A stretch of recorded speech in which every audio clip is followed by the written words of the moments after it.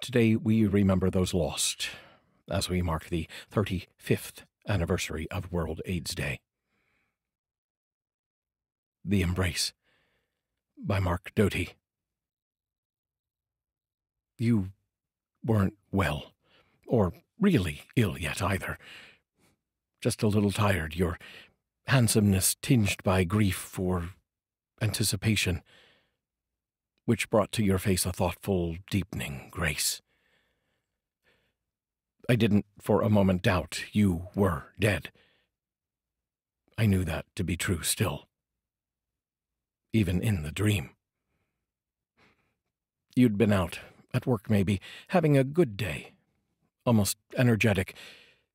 We seemed to be moving from some old house where we'd lived, boxes everywhere, things in disarray. That was the story of my dream. But even asleep, I was shocked out of the narrative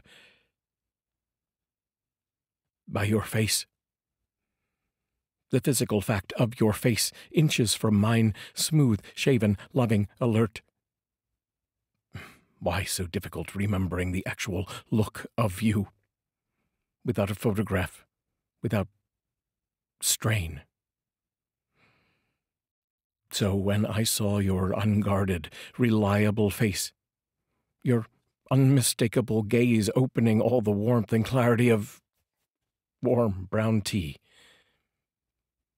we held each other for the time the dream allowed. Bless you.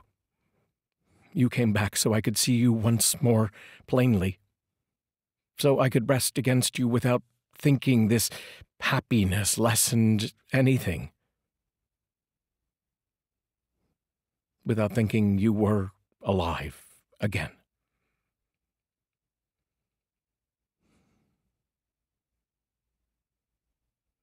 The Embrace by Mark Doty.